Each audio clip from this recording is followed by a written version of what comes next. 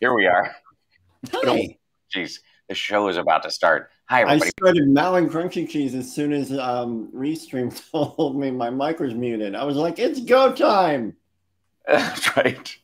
Your mic is muted while the video plays.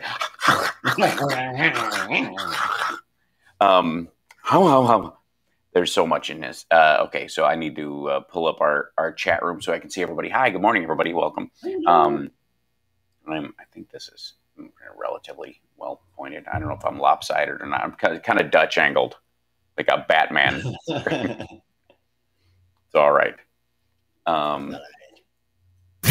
Ladies and gentlemen, can I please have your attention? And I need all of you to stop what you're doing and listen. Now, live from Chicago, the Hal Sparks radio program Mega Worldwide. I have come here to chew bubblegum and kick ass. Hal Sparks, actor, comedian, and multimedia personality. And I'm all out of bubblegum. Hal Sparks. All right, let's do this. Well, Johnny Million and I were chit-chatting before the show began, and nothing really happened this week. I mean, it's crunchy cheese. Yeah, you got crunchy cheese, which we were agreeing is now, ironically, a product that you can buy, and something we used to avoid as children. Yep. If the cheese has gone crunchy, do not eat. But now, thanks to food dehydration and creativity in the snack world, knock yourself out. Except on the radio. So now we've got Johnny Million, who's going to be jonesing during the entire segments, staring at his crunchy cheese so he can eat it during the breaks. So if anybody will be keeping me on the breaks today, it will be Johnny Million, because he's addicted to crunchy cheese, and he's going to be staring off camera. Hit that break, huh? Terrible. It's just terrible. And I don't know. I didn't do it all at once, but I had the joy of absorbing the entirety of the Mike Lindell cyber conference, the Cyberama, the Cyberthon, that he had this week. He's a special kind of charming. I cannot take my eyes off him. Let me tell you, I can't wait for Bill Macy to play him in the movie.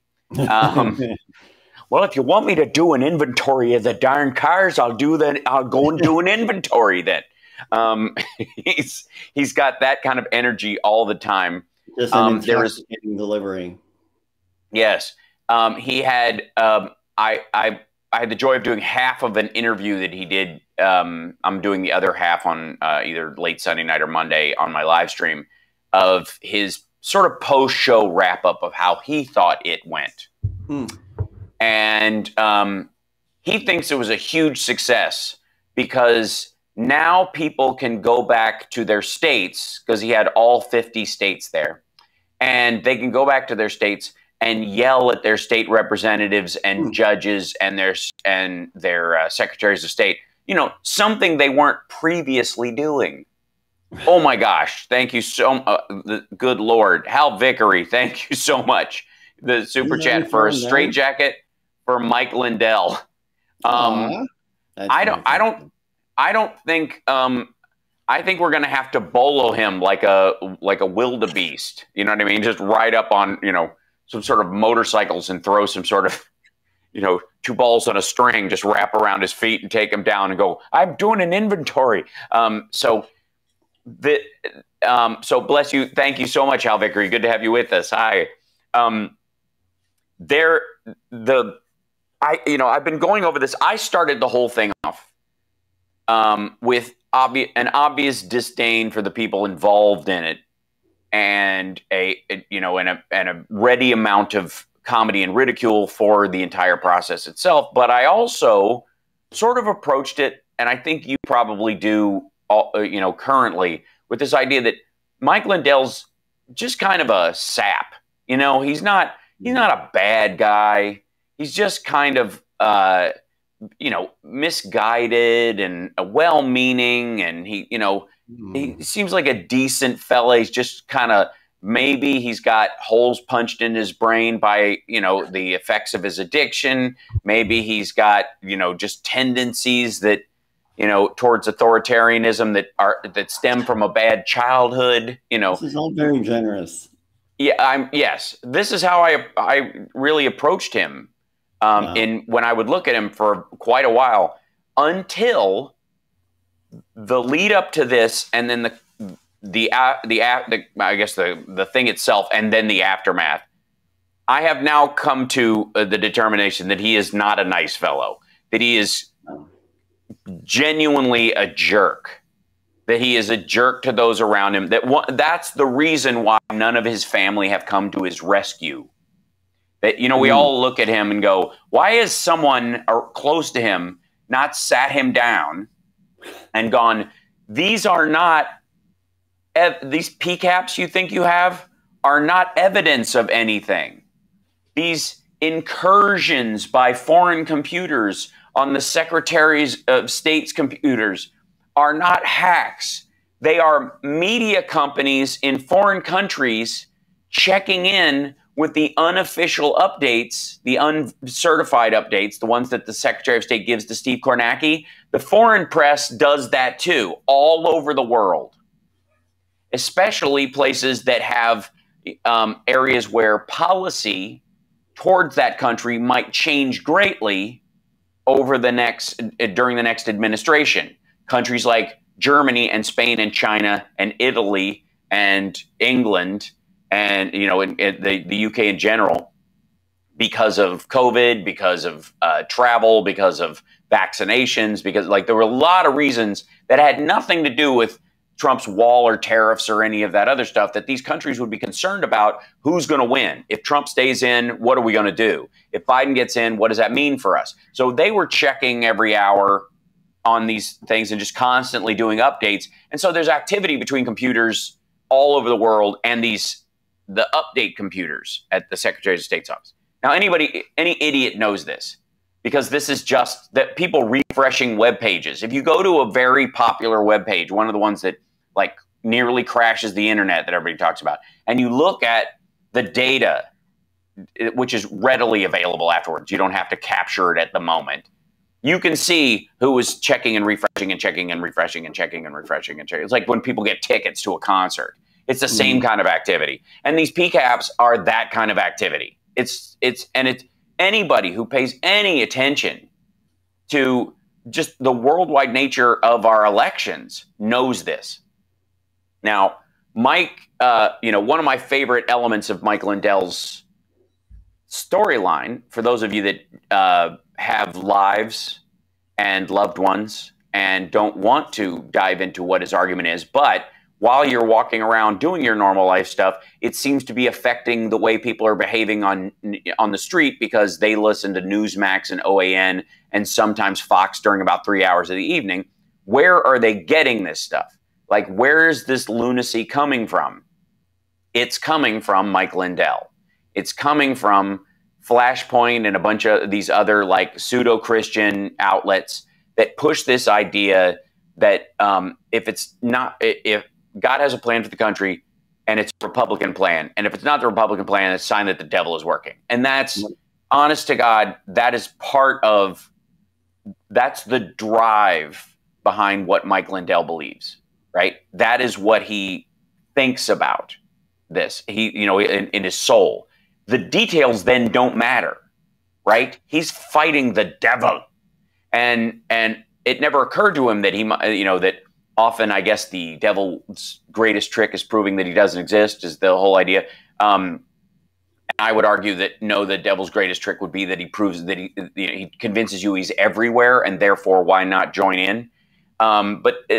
Needless to say, in Mike Lindell's world, he sees the devil everywhere and in everyone except himself, and in his own behavior. Now, some of you may have heard that he was attacked and that he had a moment where he feared for his life, and a police report was filed, and very many people around him were concerned for his safety, and now he has to get a bodyguard and move into a gated mansion.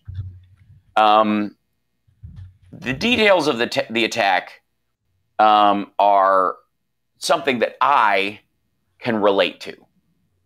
Apparently, because you are Morton Downey Jr. That's exactly right. Yes, that's true. And I've been bum rushed by Antifa. No, that Lindell, what he gave everybody the impression of when he came on stage was that he was attacked. He was physically wounded, and yet he was going to go on. He was going to brave his way through this. Well, I'll make it, together, eh? So he ends up telling the story, which was an overzealous maggot, a fan, a Trumper, wanted a picture with him, and the look in the guy's eyes looked crazy to Mike. He looked wacky, this guy. And yet, Mike's a good guy, so he'll take a picture. And then the guy, when he was taking the picture, dug his thumb knuckle into Mike's ribs, and it really hurt. It was like an attack. Oh! And he doubled him over, and it really hurt, but he didn't show anything, and he didn't say anything to the person, and he let it go. By the way, I would like you to store this this whole story for later when the right wing attacks women who come forward about sexual abuse, assault, or harassment, and why they didn't speak up at the time. So, let's just, all right. Then he gets in the elevator and he nearly doubles over, and he tells he goes in and his assistant or whoever's with him goes, what's the matter? And he's like, I was attacked, basically. So they file a police report about this dude who clearly meant Mike no harm, was just really excited to meet Mike Lindell. And I have to tell you something, Mike Pillow, if you're listening, all of your fans are nuts, okay? All of them will physically assault you because they want to touch you, because no one else who isn't crazy wants a selfie except to mock you. And that's a terrible place to be. Now, I, having taken a lot of selfies and pictures with people over the years, have had overzealous fans who squeeze, poke, and grope. It's happened. We even jokingly call these sexy liberal. When I get a little frisky. Well, that is true. Yeah, but that's you. We're close. We went to high school together. All of a sudden, I'm overzealous. Sorry, we have to take a break because Johnny has to eat some crunchy cheese. When we come back, I want to. I guess we got to start the countdown for the Trump's inauguration. So we'll do that when we return. It's the Hal Sparks radio program, Megaworldwide on WCPT Radio, Chicago's Progressive Talk. Johnny is both Brian Eno and Iron Man. I think that works for me. All right. The inauguration. Right. I like that. Yeah, and David said Mike beat himself up like in Liar Liar. I'm kicking my own ass. Do you mind?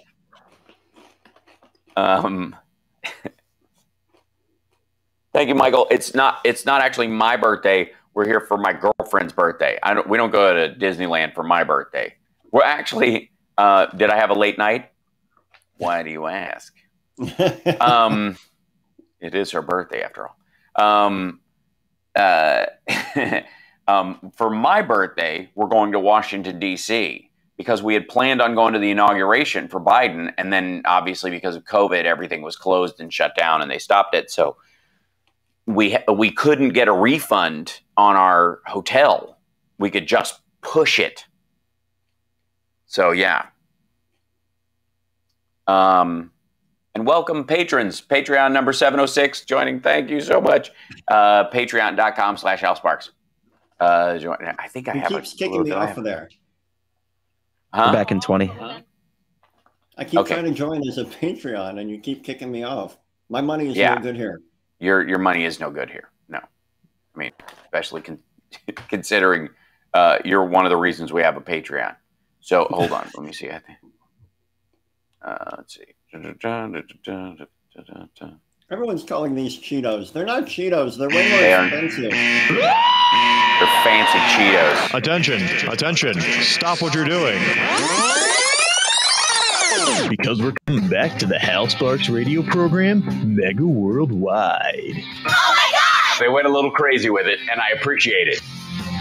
Now let's get back with Hal Sparks' radio program, Mega Worldwide.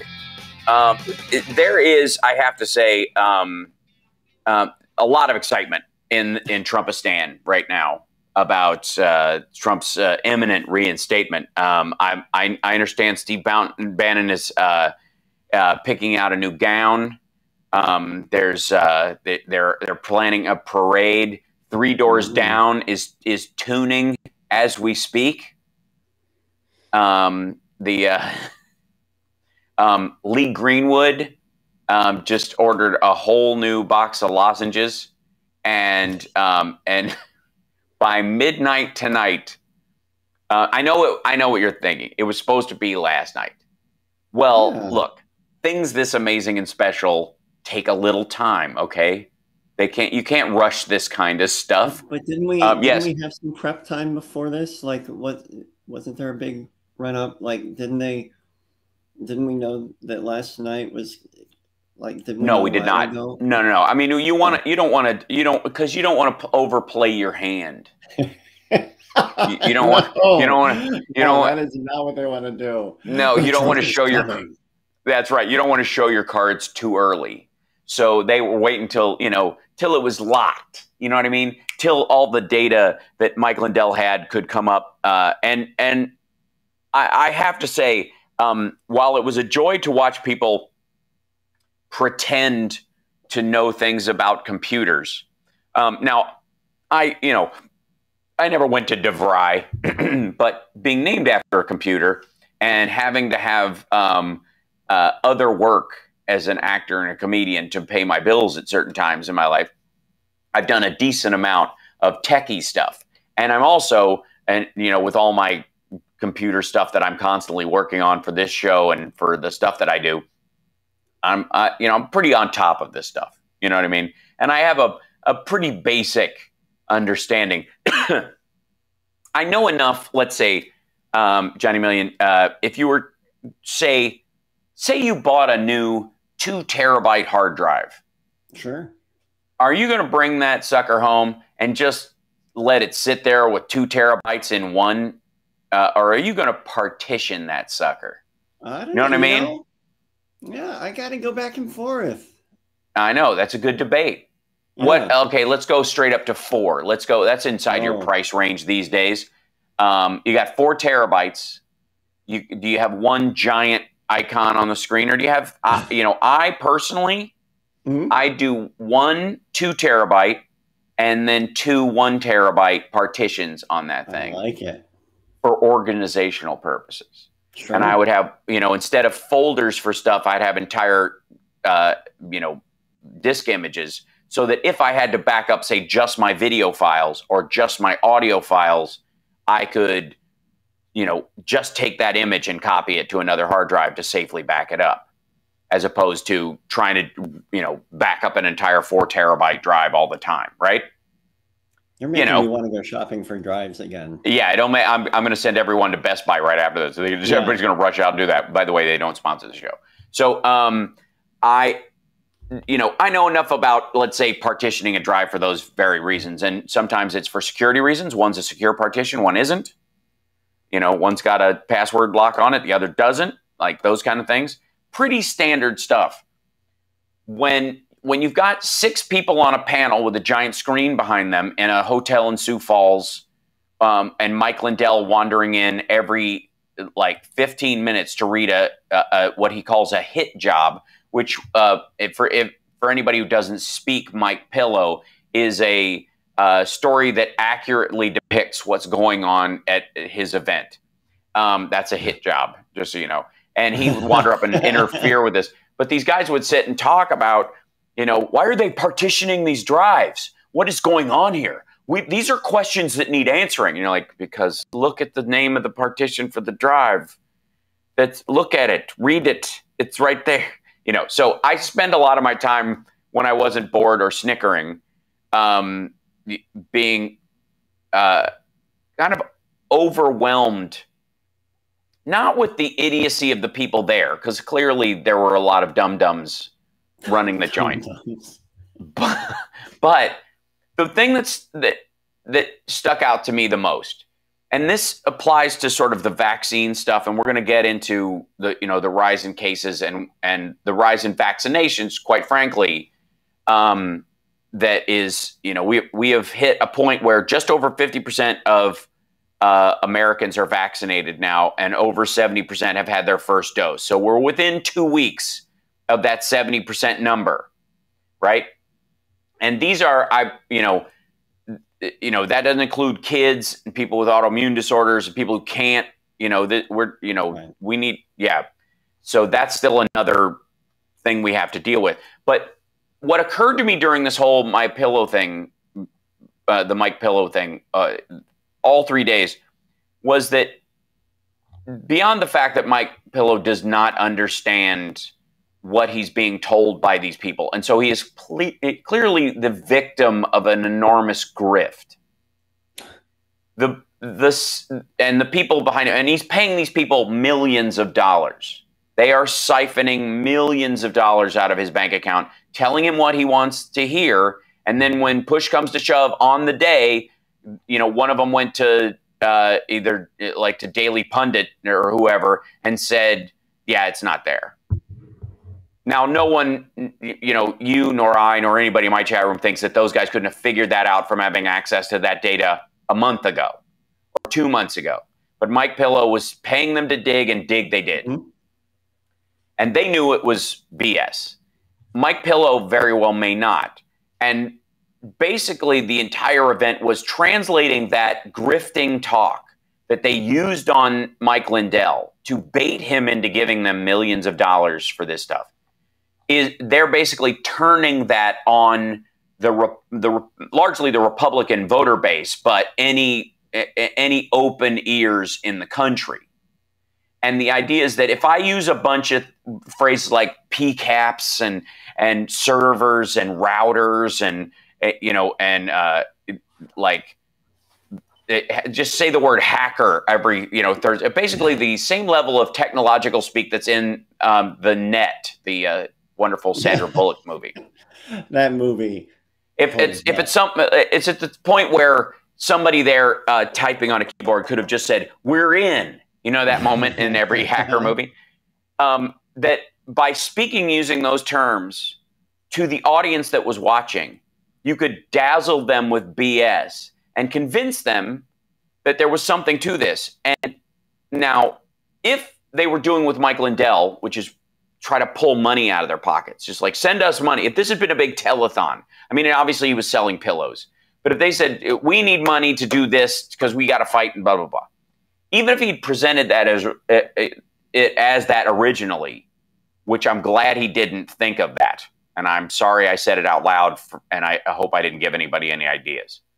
But had they done this as a telethon, essentially, like, this is the proof we have, we just need to get it to the judges, and it's going to cost money for this legal case. You need to help us pay our legal bills to do this. If they did it on a 3-day telethon, they'd have raised millions of dollars. Mm-hmm. No question. From the people that were watching, RSBN, OAN made a ton of money in super chats running this thing. They also got a revenue share with MyPillow for showing it on their networks.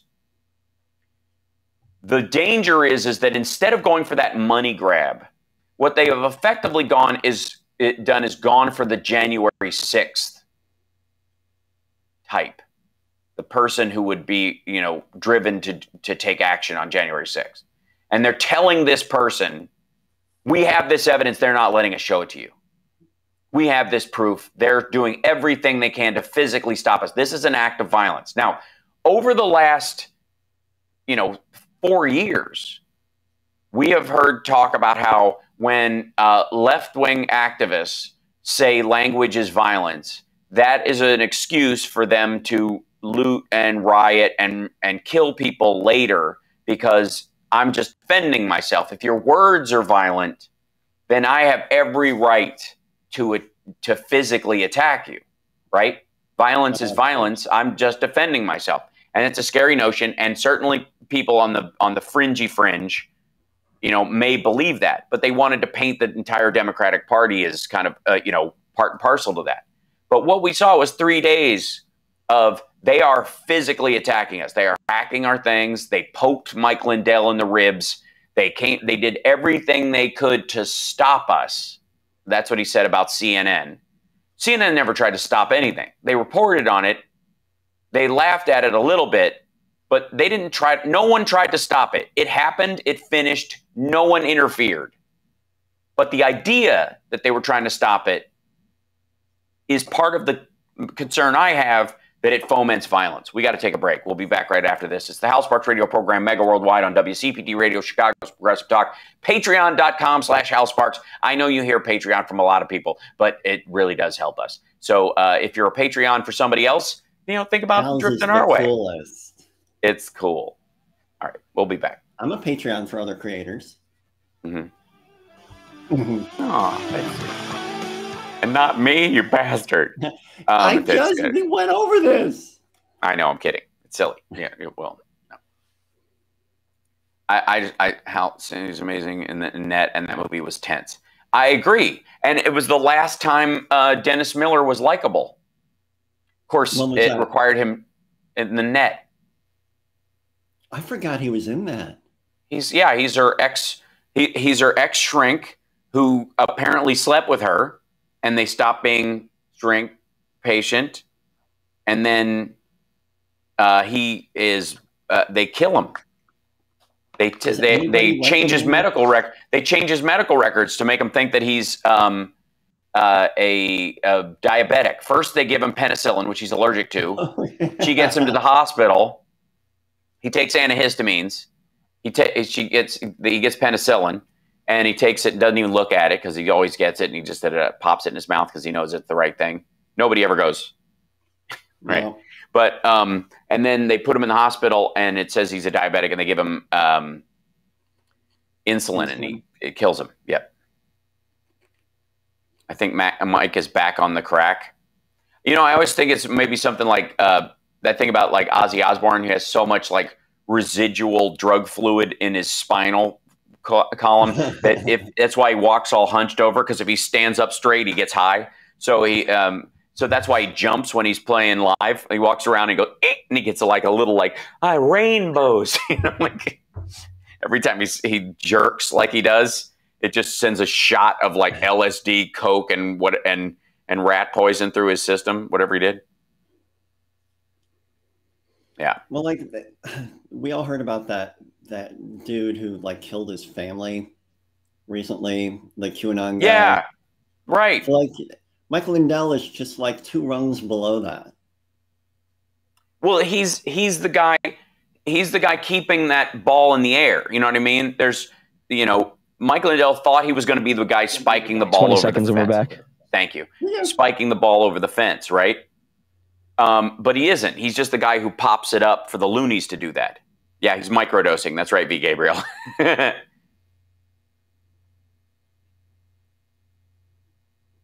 much Sharon does he have in his system?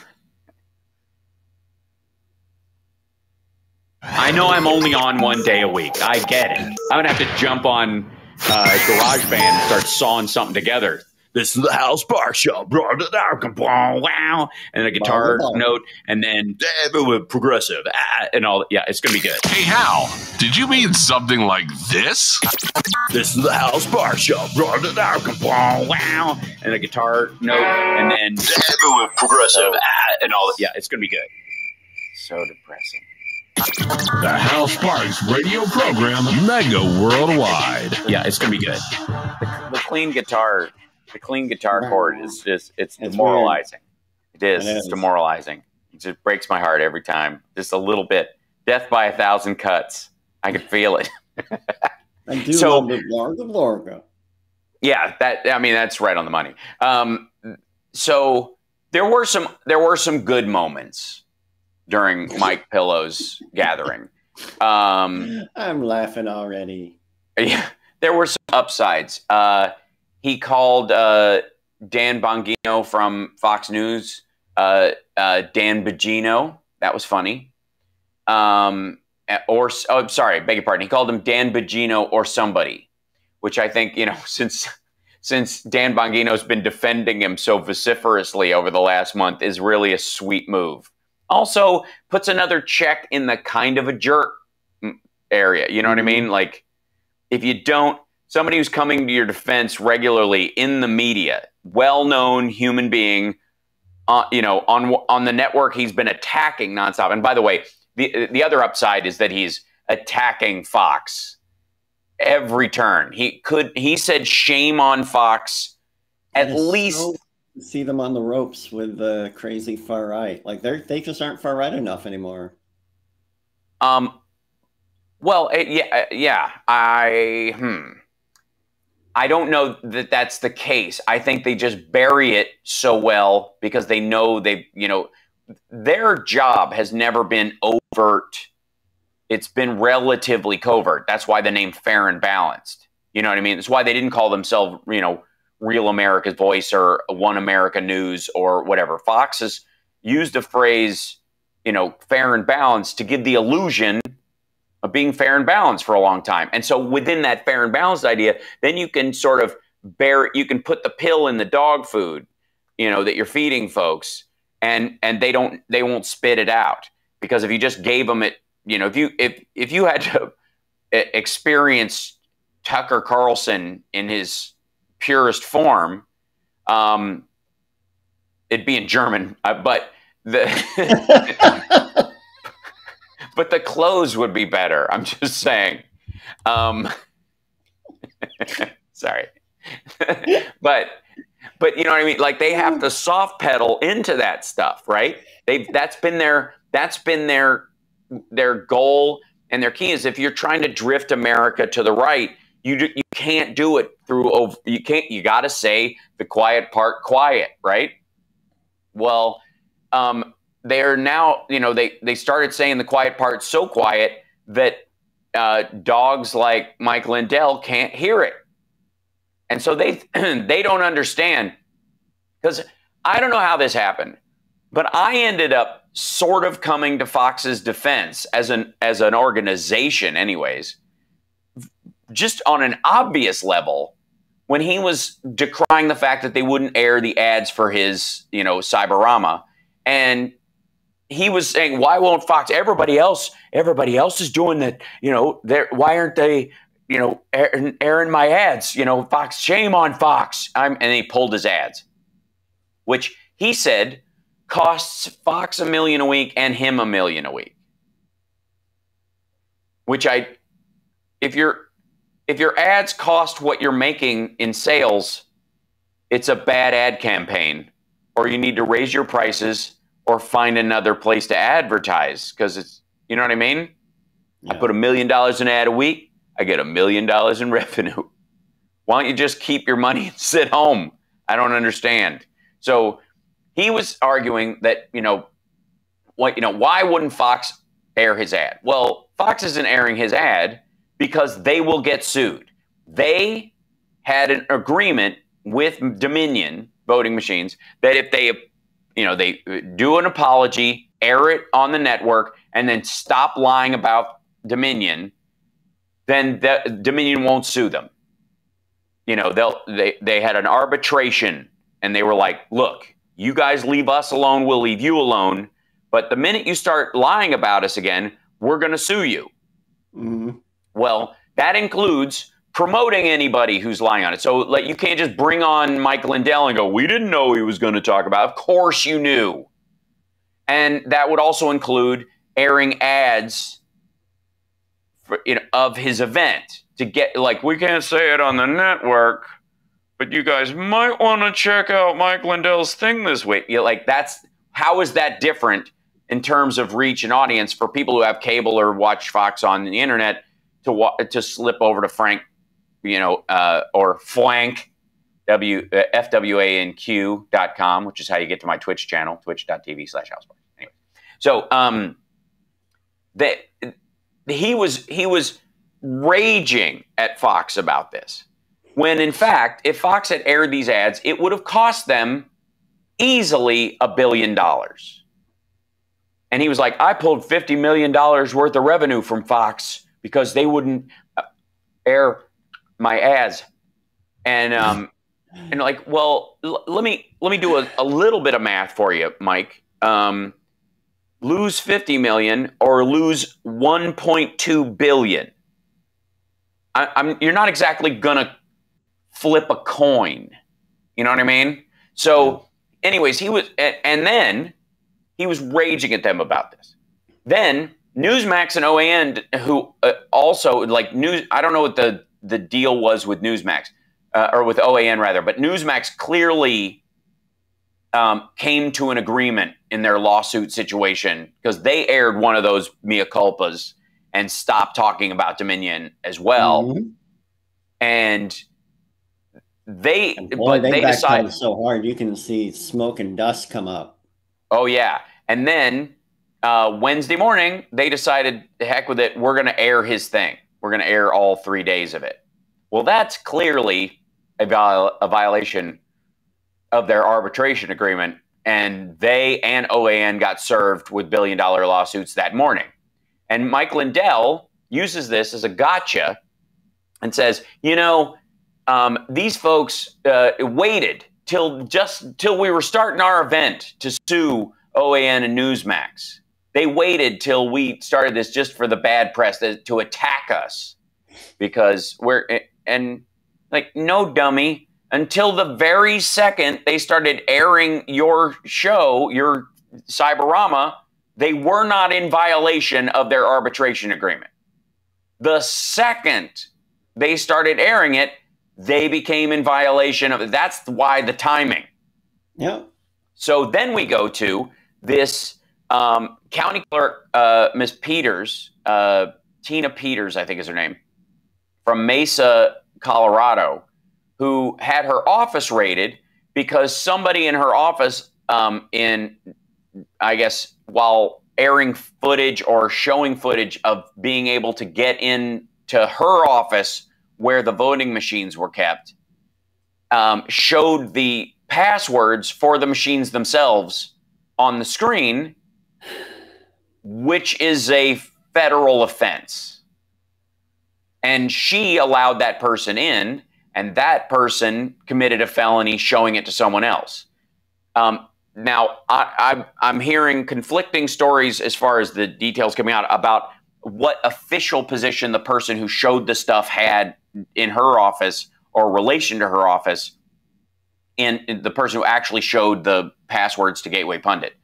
But we have, finally, folks, thanks to the Mike Lindell Cyberama, an example of attempted voter fraud and manipulation of voting machines by a Trump-supporting county clerk in Colorado and her right-wing anti-vaxxer buddies who are sharing secret passwords that are kept secret to protect the integrity of our elections to a right-wing news site. Yeah. It goes to show that they are willing to do everything that they project onto the others. Yeah. Like they're actually doing what they're inventing that the left has done. Right. And when they do it, it's okay that they're doing it. That's the amazing part. It would be one thing if they're like, if they denied it, if they just kind of went, I'm not doing that. We didn't do that. But when they do it, they're like, we're checking. You did it first.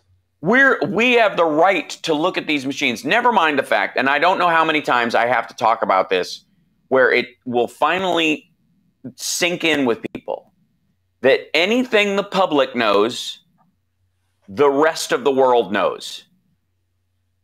Just period, okay? So FOIA requests and requests for internal documentation, and especially the request to see the software we run our elections on should be difficult to get. You should have to prove an outsized reasoning for it, and you should have to prove that you can be trusted with it. And this is the most frustrating thing of that these folks seem to think, and this is a consistent thing amongst the maggots, is that they seem to think that their fealty to Donald Trump is proof of their patriotism. Yeah. And yet, the result of their alleged patriotism would be to find any and all national security secrets they could possibly find and share them on the web. Yeah, share they're them. such patriots that they're willing to commit treason. Right. Because it's not their fault that North Korea and China and Russia and Iran and I don't know, Boko Haram and the Taliban and ISIS and South American dictators would know how what our software was, get a copy of it, get a copy of the software that we run our elections on, and do what you will, because patriots deserve to look at it in a room and share pictures of it on their phone, as if like, look, I'm just showing them the truth. I'm like, okay.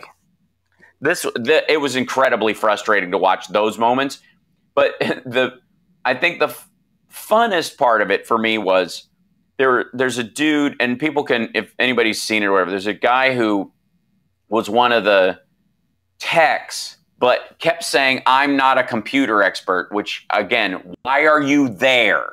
But okay.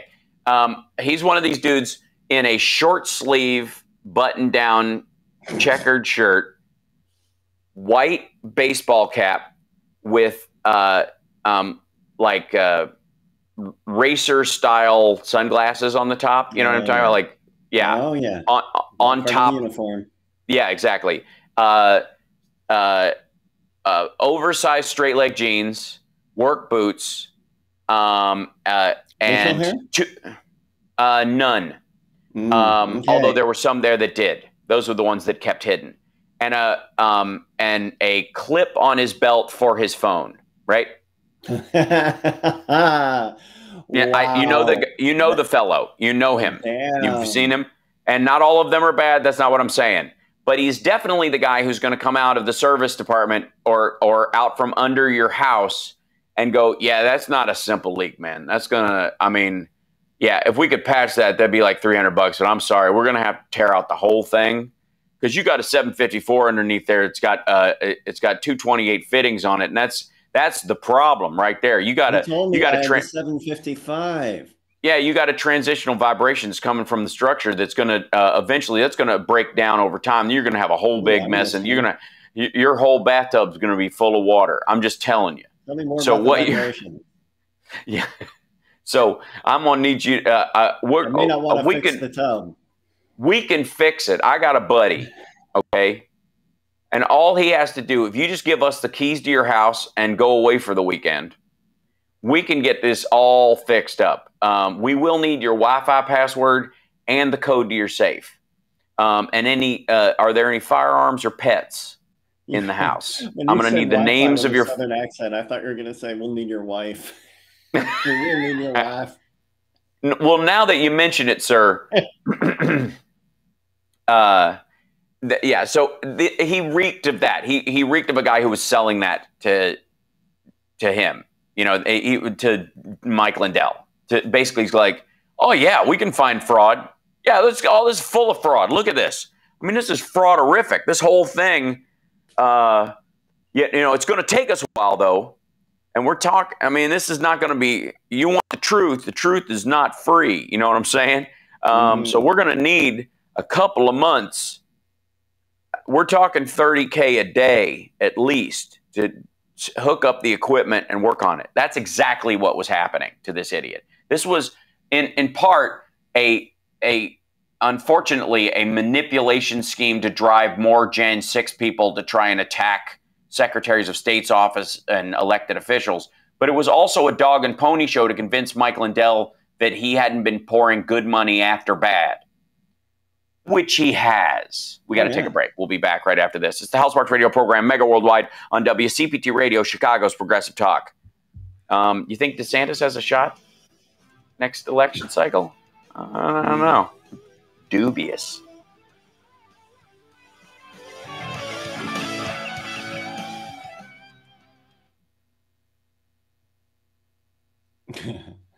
I don't want the damn true coat, Bob Carmody. Yeah, totally. You're gonna be upset if you don't get that, because that salt's gonna eat. I'm just trying to tell you that's your best. But you don't have to get it if you don't want it.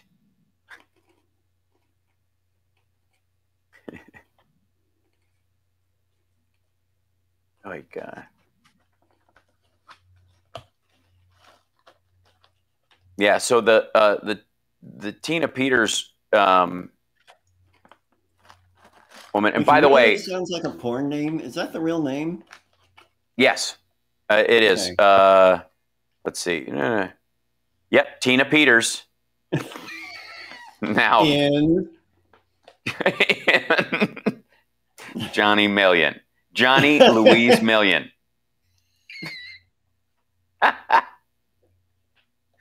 Tina Peters in log jamming. I'm finding oven with the cobble. 20 seconds. Thanks. I know that guy. He's a nihilist. Must be exhausting. That's from The Big Lebowski. That's the porn in The Big Lebowski. This is Damien Perdue of Victory Radio. Saturdays at 6 p.m. You're listening to Hal Sparks' radio program, Mega Worldwide. I thought there was going to be like a new one every break. I was so excited. You want more, Hal? Oh, yeah. We'll give you more. Hal Sparks' radio program, Mega Worldwide on Chicago's Progressive Talk, WCPT 820. Hoo-yah! And is that him punching me? Is that him punching me before that? Yeah. I think it's him punching me. That's how he rolls now. This is gonna these bumpers are acts of violence. So we were talking during the break, Johnny Million, about this Mesa County clerk who, Mike Lindell was saying she had her office raided before they got there. And the timing. Well, the timing, folks, has a lot to do with the fact that time moves forward. And sometimes an event will occur, and then it will take time for, say, the legal system to catch up with it or deal with it. It will take time. It will take time for, an investigation to find out what actually happened before they can get a warrant and act on more information. You know how that works. Like if you've ever seen a crime show. And now, a month ago, this investigation began because there was this password showed up on, I think, the Gateway Pundit's website. And needless to say, this was a point of concern for the government of Colorado and the Secretary of State, whose office is in charge of, among many things, keeping the passwords for the voting machines safe. And so as there's a, downstream version of who has access to what, it's her responsibility to figure out how it happened, who let it happen, and to punish that person, or if in fact it was her own problem, to step down herself, right? That's what responsibility is. And I know Republicans have a hard time understanding this word. They used to be their jam, though. Yes. But now it's in the same category as consent. It seems to boggle their mind. They just can't seem to consent of the governing and stuff. In this particular instance, they found out that this Mesa County clerk, who is a huge Trump fan and believes that the election was hacked, allowed some nudniks into the room where they held these things, and they, I guess, filmed, took pictures, hooked up computers to the stuff. I mean, they're gonna have to decertify all these machines. All the machines in Mesa County are going to have to be taken offline. Now, same as Maricopa County, all the machines in Maricopa County. That's millions of dollars, and this is gonna. Who's gonna pay that, by the way, Hal? The taxpayers. By the way, in many cases, red states don't worry about it.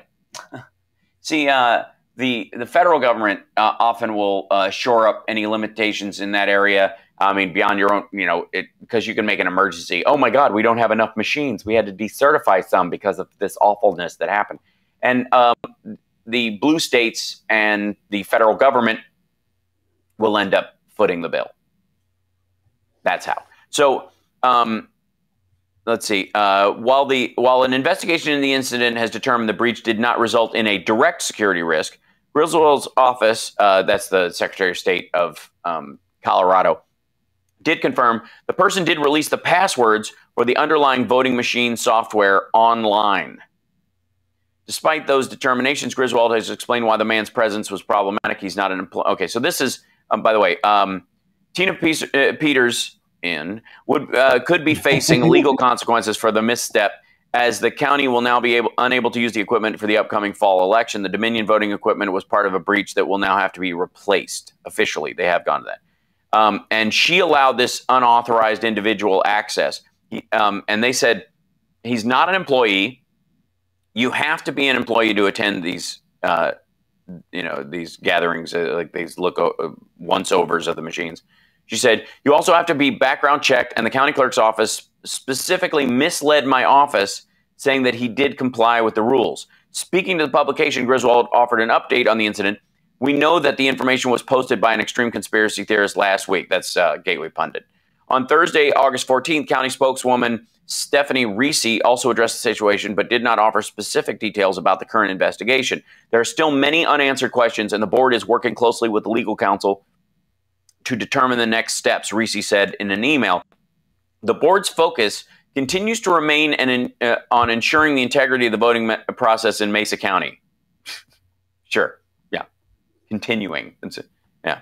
In an email to the publication, Mesa County District Attorney Dan Rubenstein also confirmed that an investigation is underway and could potentially lead to charges against those involved. I can confirm that we have not entered into this investigation with any personal or criminal act in mind, and will reserve judgment on that until the investigation is complete. I also am unable to speculate on the length of time the investigation will take, as we are too early in the investigation to make good sense of the scope of it.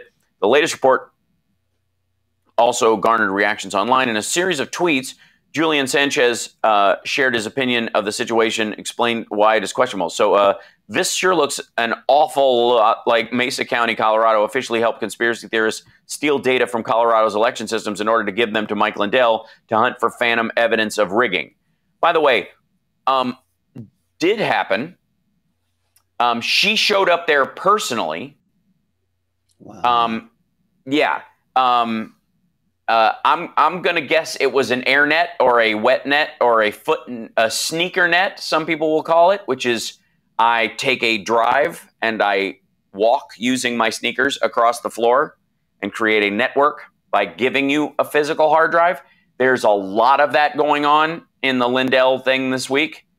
And the fact, if this woman hadn't shown up, I would have believed that there was that it was just she was there as a spokesperson because she was an example of how people were being attacked.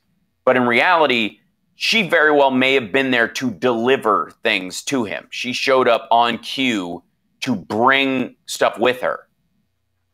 And so I think part of the investigation needs to look into the idea that, oh, thanks. My girlfriend just brought me a coffee while we're sitting here. Thanks, babe. Yay. It was a very long line. Hooray. And, thanks, babe. And so I personally think if anybody in the Mesa County DA's office is listening, maybe go interview some of the folks in the cyber room, the people who didn't show up on camera at Mike Lindell's thing, and see if somebody brought them any physical hard drives while they were there, and if that physical hard drive corresponded with the arrival of Tina Peters in, and her name is not Tina Peterson, but she's definitely, we're going to call her that because of Johnny Million. We're almost to the break. When we come back, I want to take some calls. 773-763-9278 is our number. I think, yeah, if Trump is reinstated during the break, we will cut to it live. I promise. Just so you know. I did tweet out at Johnny Million 1. I tweeted out a big celebration. Oh, great! About the reinstatement that taking place at Trump Towers. Oh, is it? Okay, I'll take a look at that at Johnny Million 1. the number one, and we'll all look at it. We'll be back right after this.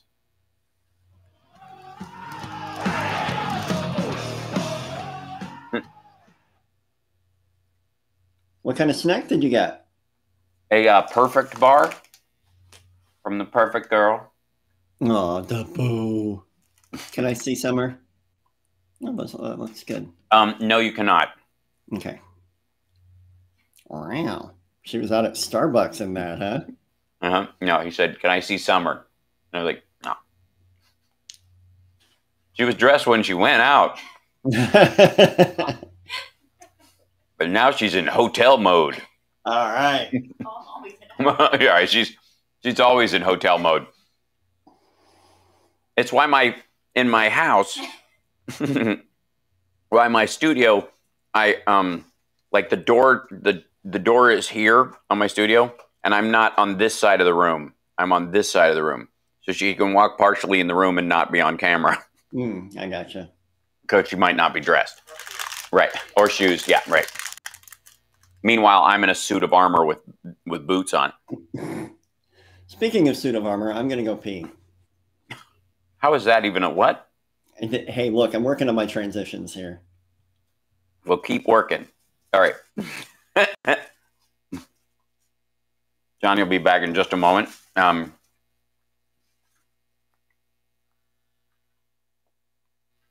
Just checking to make sure there's no mirrors. Bing, bing, bing. Just to, Hi, Linda. Hi, everybody. Hello.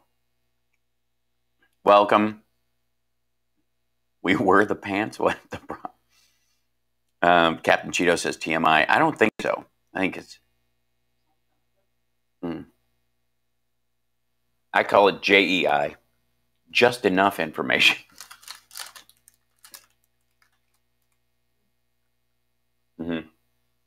Gosh, bad. They've already had a 5.6 aftershock.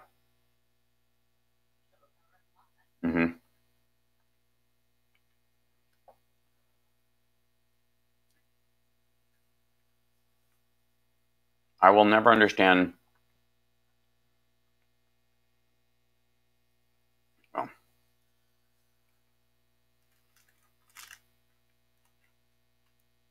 I don't know why BLM isn't fundraising for Haiti. I don't understand it.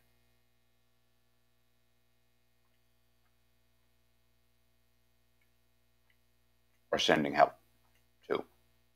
I know we're going to. But it just happened. But after the, yeah.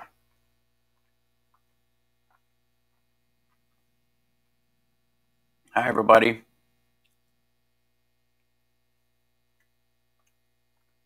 Is Hal doing the no pants like Rudy? No. Summer is.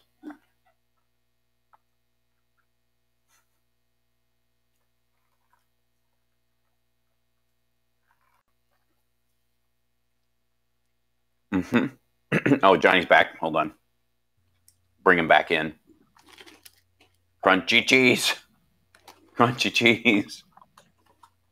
This is not product placement. We're not selling anything. We just eat what we eat. I would not mind being sponsored by Crunchy Cheese. My name's Crunchy Cheese. You whore. When your cheese just isn't crunchy enough. How crunchy would you like your cheese to be? Okay. Yeah. Don't use that. They're going to use it now. Just crunchy enough. Our cheese is crunchy enough. Your cheese is wet stuff. Our cheese is crunchy enough. Ready? Okay. All right. Ready? Okay.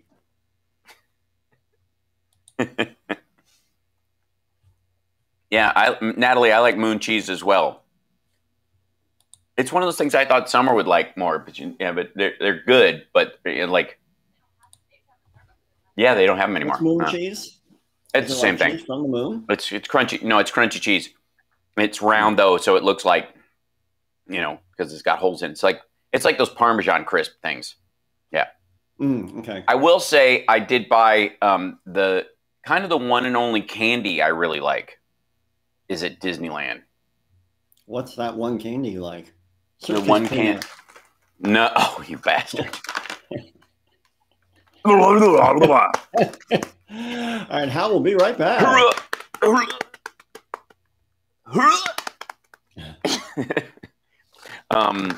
It's the goofy sour cherries. They're just sour enough. So we, yeah. And Summer likes Goofy, so one time I bought them as a thing, and then I was like, oh, these are actually good. All right,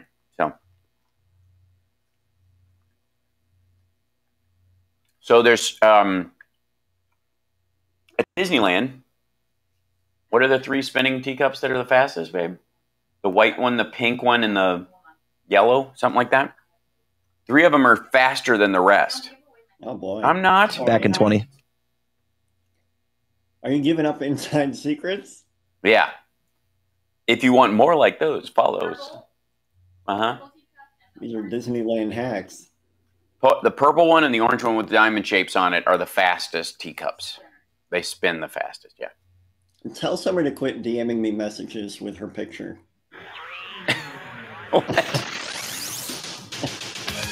listening to the Hal Sparks radio program, Mega Worldwide. I've had people walk out of me before, but not when I was being so charming. Radio streaming at halsparks.com. I don't care for you if it's a putrid sludge you're troweling out. Puss-face little pimp stick. True progressive talk. Might be a good time for you guys to give up. Now I can hear. Oh, wow. Okay. So this is our, so those of you that don't know and aren't watching on the live stream, I'm not at my normal studio. I'm in a hotel room. And you can tell only the fanciest of lodging. For me, it's actually quite nice. I got to say, it's we're not saying where because I'm not a lunatic, but 2.7 million churros. That hotel art, and they are on their way. They are. I'm here. It's Mike Lindell. He's here to poke me. 2.8 million churros are sold at Disneyland every year, and it's amazing. It does seem low, doesn't it? I will say, I had bantha milk for the first time last night. Oh, yeah. How's the Star Wars experience? It's awesome. I want to live there. Like, we walked into the back part of it, and I was like, they need apartments. You need to sell apartments here. You just need to. Like, I just need to move. I need to dress like a Tusken Raider every day, and if that's what it takes. Like, yeah, you're allowed to live here if you will walk around with the Hammerhead character, head on, 2 hours a day. Sure. I'm good. I would absolutely do that in shifts. It's really great, and it does smell bad on the outside. No, the bantha milk was all right. I guess it was exactly like you'd expect. You're like, yeah, that's it. But you have to try it. Apparently they have blue. I had the blue because that's the real stuff. Yeah. I don't know. Apparently there's green bantha milk. That seems like it wouldn't be ripe yet. Yeah, that's not sorry. Right. No. And I don't know if we have callers yet. However, do we, Chicago? Just let me know when we if they're even there. We don't know. They're miles away. So did you check during the break to see if Trump is president yet? I guess the story would be that Nancy Pelosi would be president because that's how the Constitution works. That they last night, I think Biden was supposed to resign in disgrace, and Harris was supposed to go along with him, and just go, me too. This is stupid. I don't want to even be here anymore. I'm living a lie. I don't want to be president. It's like this. They both have acute attacks of imposter syndrome and keel over. And then they go, Trump is immediately going to be president again. Absolutely. Never mind the fact that the Constitution would actually put Nancy Pelosi in charge during this period of change. and she would arrange the next election, wherein we would have another election, and I guess at that point, I think the Florida and then most of the South would have cracked off and floated out to sea while it burst into flames out of rage that Nancy Pelosi was in charge of everything.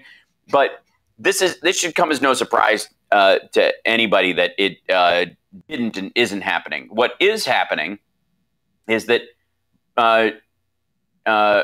Joseph Robinette Biden is still the president of the United States and will be so for either the next 7 years or the rest of his life, whichever comes first. And you know what I mean? Like, and while all that nonsense last week is happening about Trump really still being president, yada yada, the reality of the presidency still exists. Trying to get Americans vaccinated, trying to get us out of Afghanistan, which is happening. And considering how this was going for so long, the fact that it's happening so fast points to the fact that as we were training people over the years, in many ways we were continuing to, and this was a concern of some of the generals, but not the loudest ones, that we were actually training the people that would eventually fight against us. And this is a problem that has occurred not just for the United States, it's happened for other countries as well. I mean, this is a tale as old as time, is that you move in and train a military until they are strong enough to take over your country, right? There's a lot of countries that have done that, like they moved in, tried to build up a society, a military, and then they're like, yeah, we like it. Now we don't like you anymore, and then they kick them out. We were never there to technically build this. We were there because Al-Qaeda was in Afghanistan. We were trying to diminish their ability to be successful there. We supposedly were successful in doing that. Al-Qaeda is certainly not the force it was in 1999, 2000. And the rest of the issue comes from, on the one hand, do we belong there? Do we belong anywhere where, we're not, we don't own the territory, where it's not our country?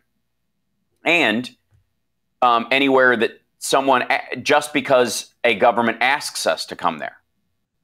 Do we go, especially when it comes to military force? It'd be one thing if it's, the aid that we could give to a country to build this. Hold on, I'm getting dings, which is quite lovely. I'll get into it later, because if I even mention it, Johnny and I will veer off into Kiss Nerd land, and it will never end. But by the way, Vegas residency.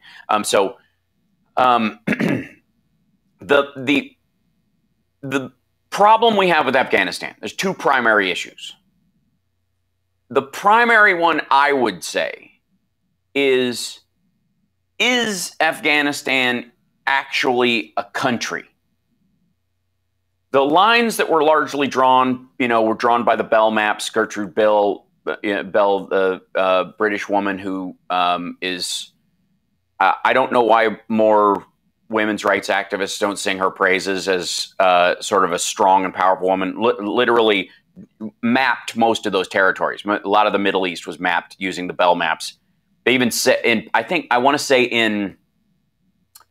forget what movie it was in. Maybe it was Lawrence of Arabia or one of those where somebody says, one of the privates in the army says, we're using the Bell map. Like, where's the border? Here it is. We're using the Bell maps. And they go, I hope he's right.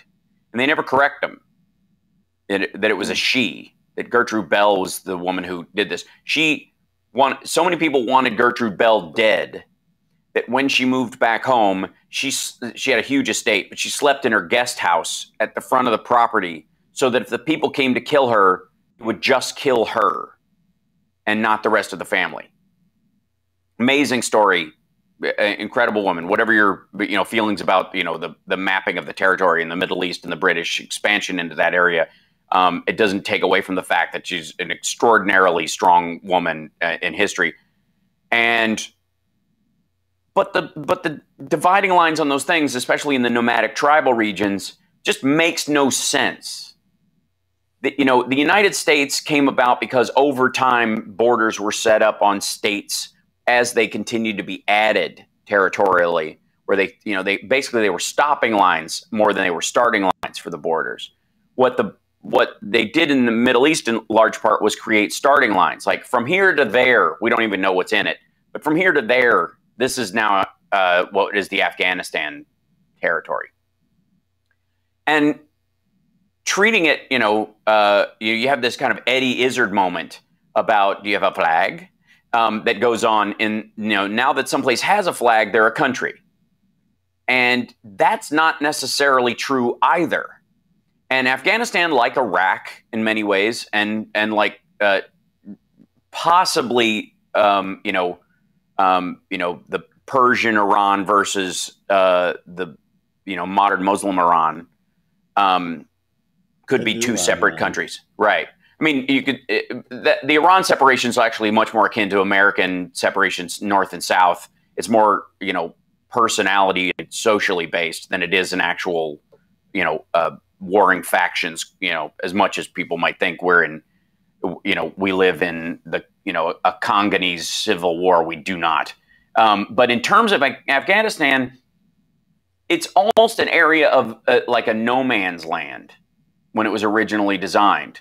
But it sort of trapped the folks that were in it between, Pakistan and Russia and Iran.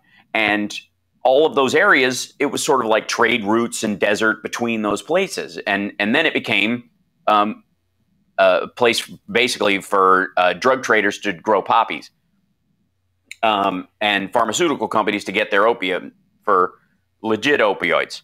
So that essentially is, you've got a resource and land problem. And then you also have the illusion of a country. And Russia had this problem, and Afghanistan is having this problem. Because look at the Afghan government.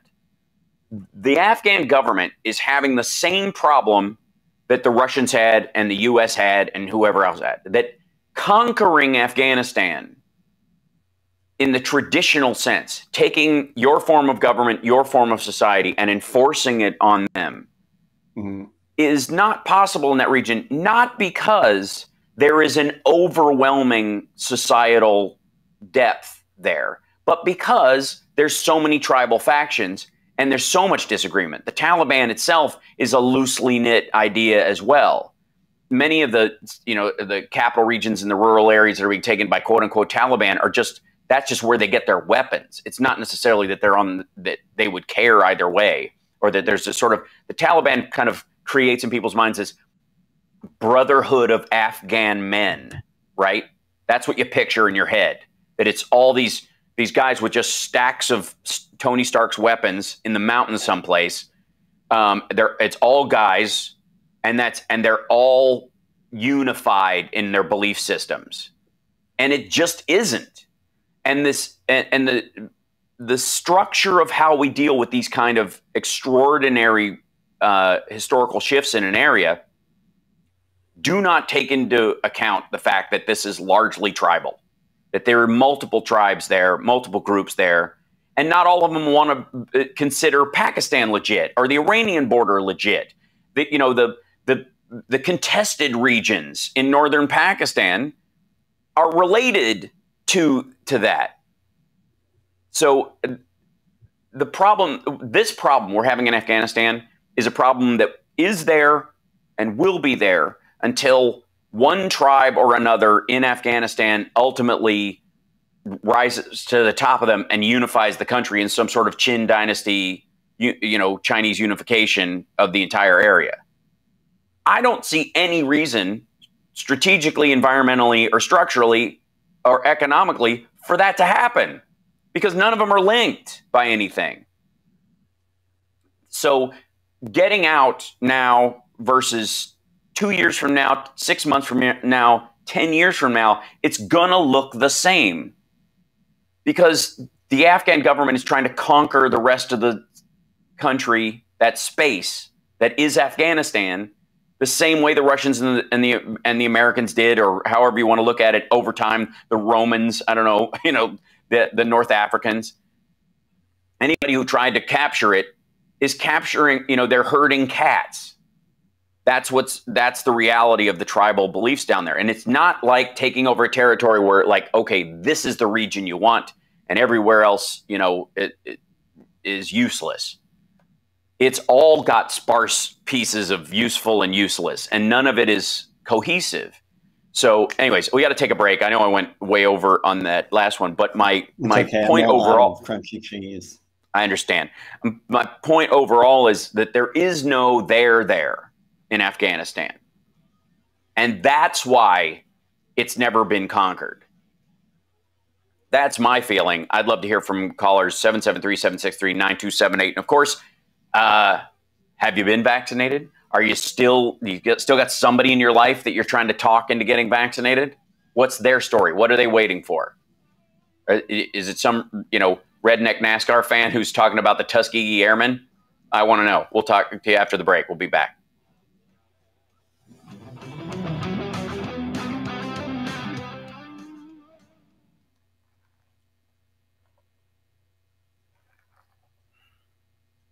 Is that coffee straight up, or you got anything mixed in there? Nope, straight up. Black. Nice. Yep. Just venti iced coffee. Just like you like your Tina Peters. That's right. In black coffee. We're going to joke. Was that line in The Edge? I like my women like I like my coffee. Yeah. Dark and murky.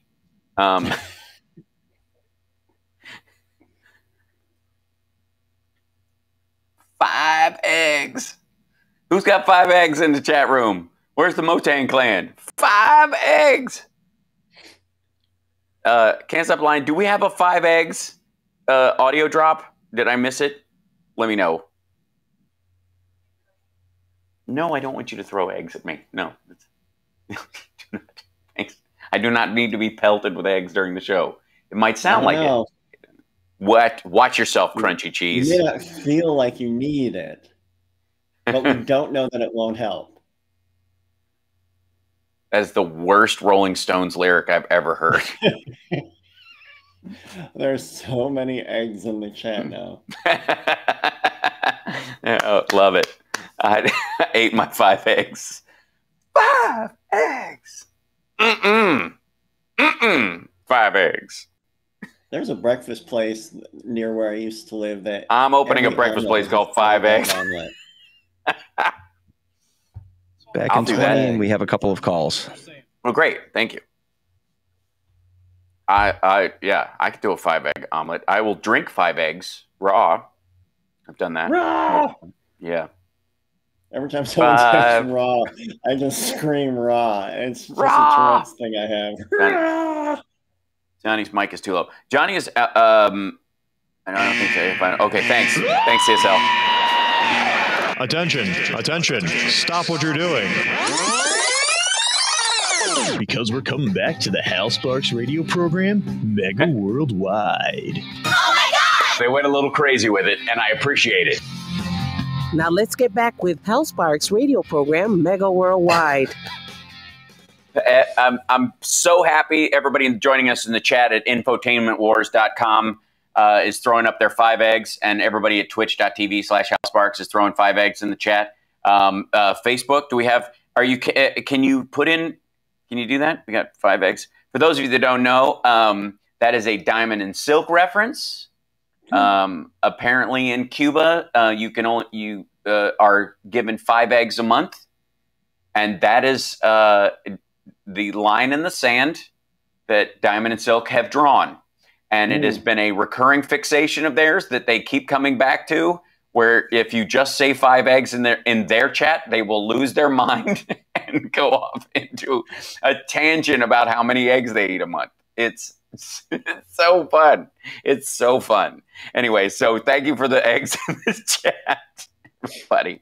And we do have calls. Who do we have first? Chicago. Have an egg. Up first is Robert from Florida. Oh, right on. Robert, Delta variant from Florida. Hey, what's going on, Johnny? Hey. You know what? I'll take it off the speakerphone and put the ear right there to the phone. Thank you. Hello, Appreciate everybody. You there? Yes, we're here. We're here. Like the first time I called, eh? Yeah.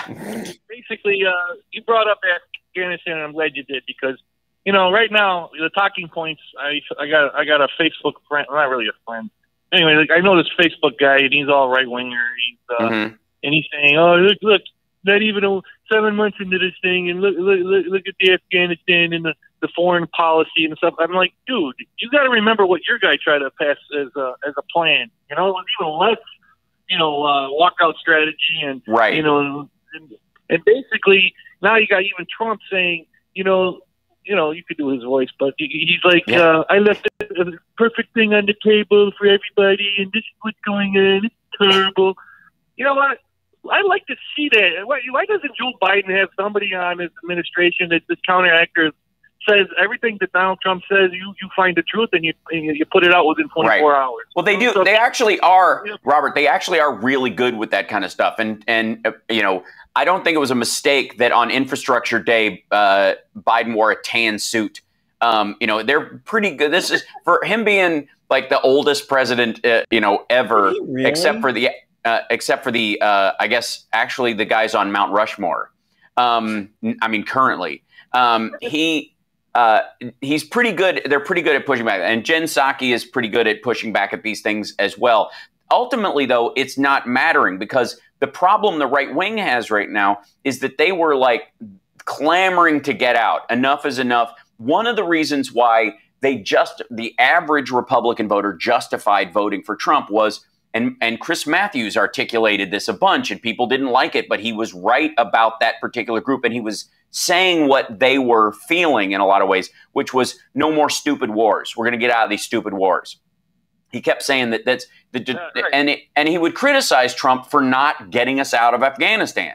He still hadn't done it. Like, he ran on this thing. What about this promises kept nonsense? And Chris Matthews used to constantly run on this thing. Like, he ran on this. People liked it. It actually worked as a populist thing. And then he didn't do anything. And then when he did set a plan, he set it for his next term, which, by the way, he could turn off if he wanted to, because he's not going to run again, right? So all you do is push it in, in my next term, I'll solve this problem. Well, then you don't have to solve it, do you? Because what are you going to do? Right. Lose re-election?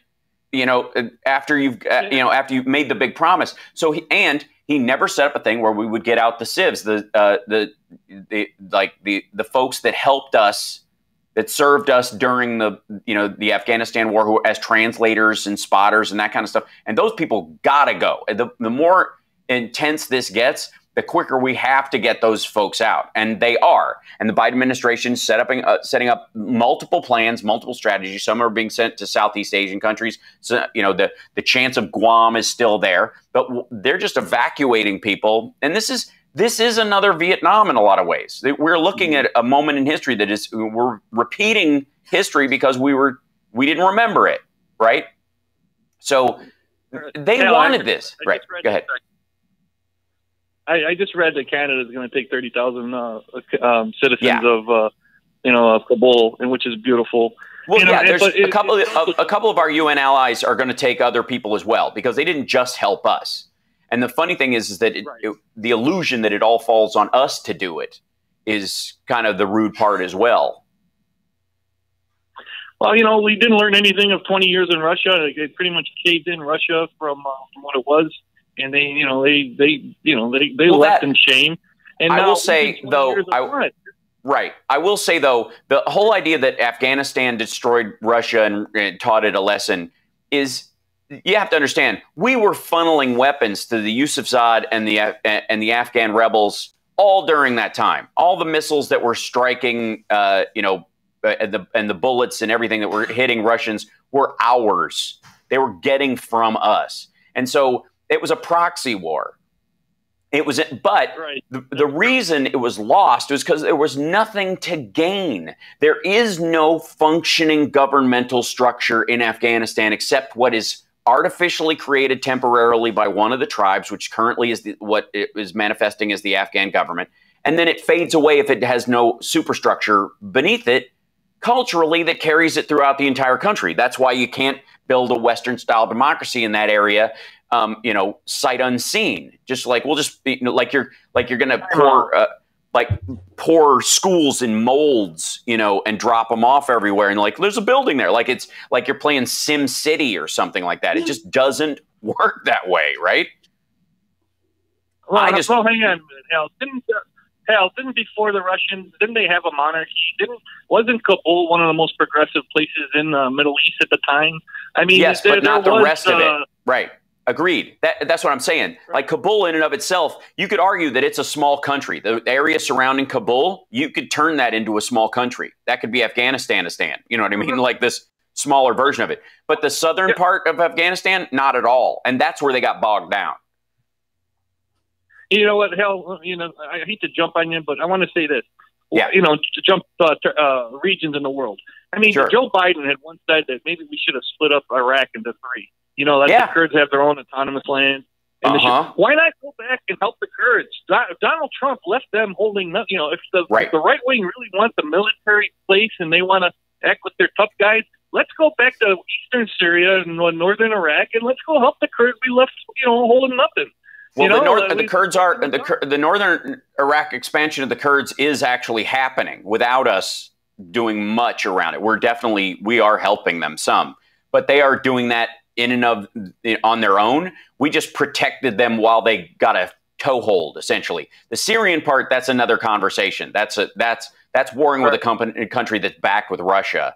And to carve out a chunk of Syria or southern Turkey for the people who genuinely live there, again, this is a consequence of mapping those territories and nomadic cultures, and then eventually those nomadic cultures settling down.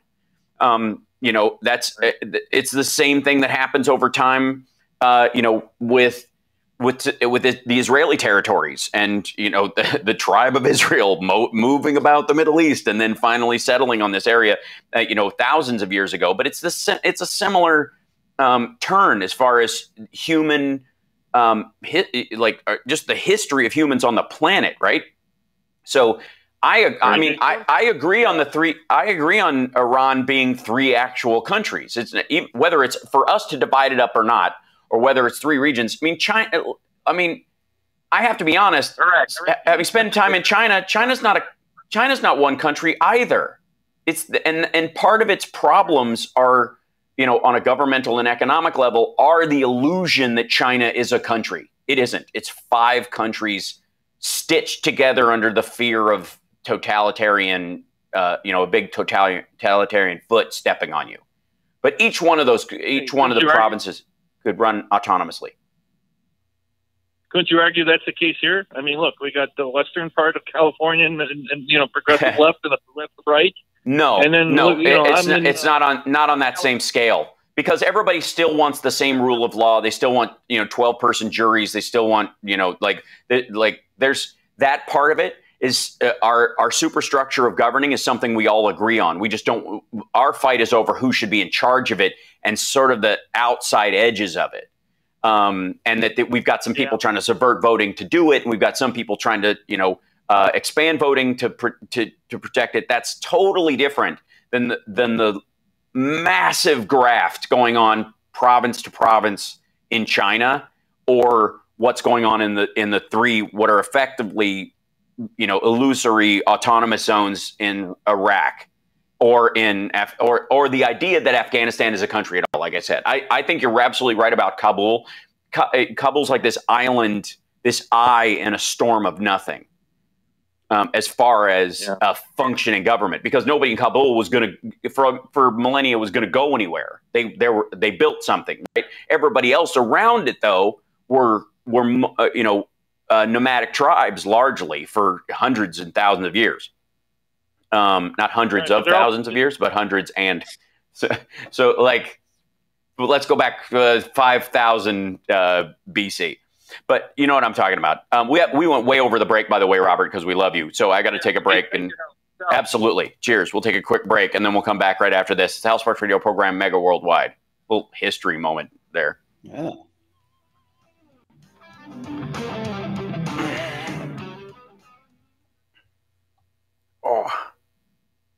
When I'm a little sunburned, and did some swimming, which was fun, and then even went out into the ocean, although it was cold. I bet. Yeah, absolutely. Like, it's nice to know that if you're ever trapped in a submarine and you got wet in that kind of water, you could just go and just knock the glass out. Whew. But like, it was my first time like really doing some swimming in a long time. It's nice. Sure. Yeah, it's been a long time for me too. Yeah, and every time I swim, I'm like, it's too long. And then then it's too long between it. And the next time I go to swim, I'm like, water's scary, cold, I'm tired, it's going to be uncomfortable. And then you're in it and you're like, I'm an otter. Water's scary, cold, I'm uncomfortable. I'm with you. Yeah, that's that. I mean, it's because if you put enough time between you and anything, it's always like, this gets weirder, you know. Yeah. Yes, the Southern California ocean is cold. Yes, it was between 55 and 60 degrees. Yep. Which, you know, yeah.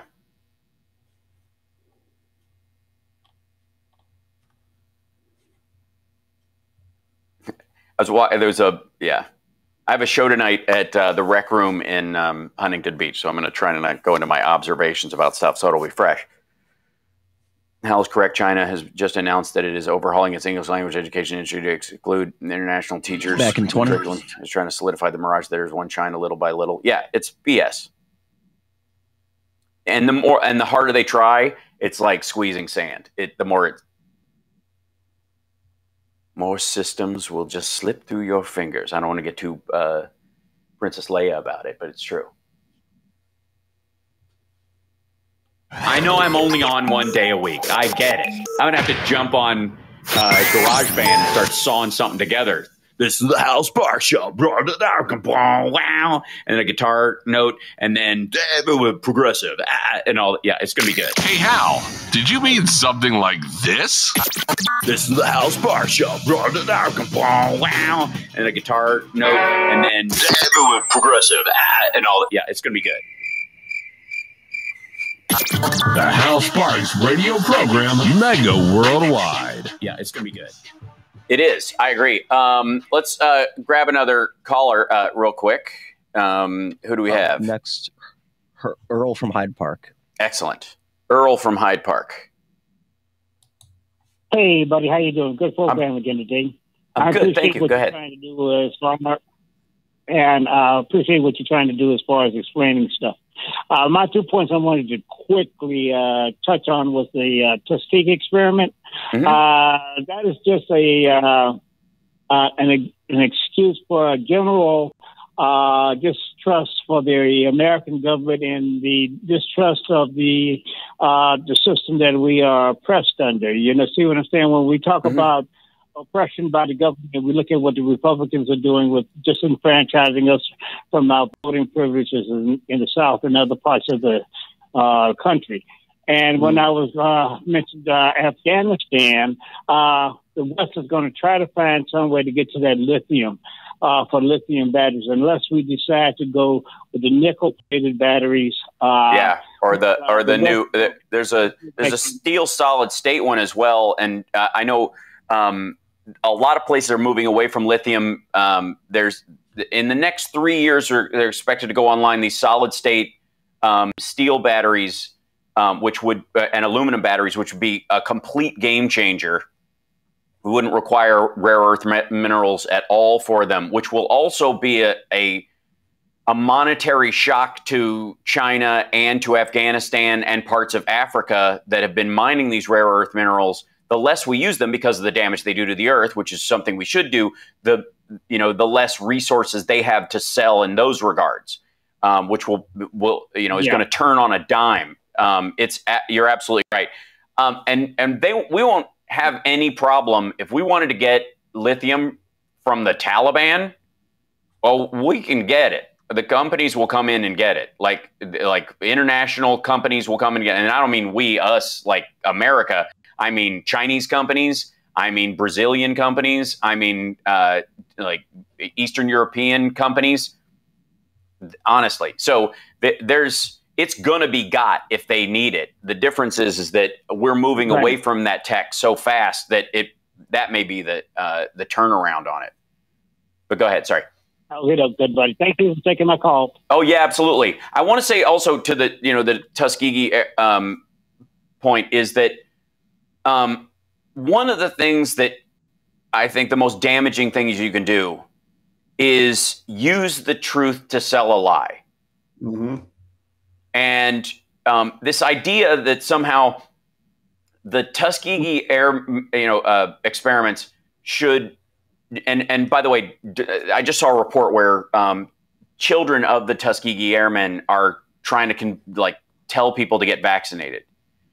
But in reality, this is kind of like how, in my estimation, CRT and the teaching of CRT is actually foments white supremacy in a way that the KKK could never even hope to, because it basically makes this case, if you read the language, that black people are somehow incapable of reason, it's very close to asking for separate water fountains again. It's really weird.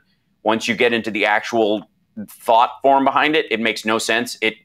And if I was Tucker Carlson in a dream state, it's exactly what I would want taught. I would want that taught, because I would want this kind of start with separate but equal, start with separate but unequal, keep them out of the sciences and the maths and the STEMs and all the industries of the future, because it's not your natural way. Like, it's crazy how far that stuff goes. The same thing is true of the Tuskegee Airmen story, which is horrifying, but so is thalidomide, for example. And white middle-class women who took thalidomide and their babies ended up having birth defects are not getting vaccines because that happened to them, and that was closer in experience than what happened to the Tuskegee Airmen, because what happened to the Tuskegee Airmen was they were given a disease and it was left untreated on purpose. The thalidomide was.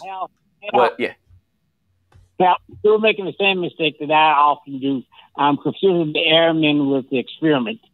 So you keep saying airmen, but you get Tuskegee. Yeah, beg your pardon. Yes, the experiment. Beg your pardon. Thank you for checking me. That's right. Beg your pardon. So the Tuskegee experiment was giving those men syphilis and leaving it untreated. Thalidomide was creating a cure for a disease that women in some ways didn't know they had. It was to treat morning sickness, and it created birth defects. And women took this for something that they thought would help them and help their pregnancy go better, and it actually harmed their baby permanently. That is much closer to the alleged fears around mRNA vaccines and their untested status, right? That is, if you were to pair these stories as far as what you're going to be paranoid or afraid of, the thalidomide is a much closer tale to, of worry and concern based on what science has tried before and the mistakes it has made than is the Tuskegee experiments. So, right. And yet you do not have across the country a cascade of suburban women who were the women who took this, largely white, who ended up with children with birth defects, and the women that knew them, and the women that knew of them, and the women who didn't take, say, birth control for years because they didn't trust the hormonal effects that came from it because of their worries about thalidomide. You don't see a big cascade of those women not taking the vaccine. You just don't. They're actually the primary fronts on this. They're the ones pushing to make sure that while it's checked for safety and efficacy, is available for kids going to school again and the like, or want their kids to wear masks and the like. So this idea, though, that if you were Tucker Carlson in his ephemeral state, in his purest form, if you were colloidal Tucker Carlson, what you would want is stories about the Tuskegee experiments on the air all the time to keep black people who are statistically more apt to be harmed by COVID, largely because of lack of access to health care and bad health prior, more comorbidities and the like. But you would want them to not get vaccinated. You would want to scare them away from it. Say again, sorry? Don't forget that environmental conditions, too. Because, you know, often we live near... industrial areas. Lead paint, bad pipes, toxic building materials. There's tons of stuff. Yeah, absolutely. And but what I'm saying is all that stacks up. We're all aware of that. And yet if you wanted to harm the black community and that was your goal, what you would constantly, you couldn't just tell them like, you know, I hope you get COVID. You would have to go, well, you know, that I don't know, that vaccine, they say it works, but I don't know. And you would constantly reiterate and reiterate. I mean, do you trust the government? You like how the government treats you? I don't know if I mean, you're going to take a pill. They're going to inject you with something. Do you really know what's in there? That's how you would do it. That's how you manipulate a populace, a group of people. Right. If you want to, and you're not going to get all of them because they're not all fools. No group of general group of people are fools. But you're going to shave off a few of them that way. And considering the goal, that would be a win for those kind of people, the colloidal Tucker Carlsons of the world. And that's my concern. Is that while the Tuskegee experiment, I almost did it again. The Tuskegee experiment was horrible and wrong and needs to be a lesson of history. It can't inform all things or things that will save people. I mean, at this point, they'd go, if a U.S. Coast Guard person threw you a life preserver while you were drowning, you go, I mean, are you going to trust something from the government? That's really where this argument is. And what it's going to result in is more black and brown people dying. And the worst people get what they want when that happens. That's my concern. I agree with you. Yeah. And but I wish the world was just that simple where we could see the contrast is like with the lifesaver was too easy to understand. When you start talking about vaccinations and other things, it gets more complicated and it gets lost in the weeds. That's right. So that's right. I'm going to appreciate hang up, it. but thank you. Thank you. Good buddy. No, I appreciate it. Thanks for calling in. We got to take a break anyways. We went over again because I'm bumping the whole show this day. We're having great conversations today. And Johnny's out of cheese. You got a whole break to go find some. We'll be back right after this. There's a whole bag in the pantry. I can't do it, though. That'd be bad. There's a whole other bag in the... Sorry. We'll be back right after this. Twitch.tv/Hal Sparks. Subscribe using Amazon Prime. It doesn't cost you a dime. We'll be back.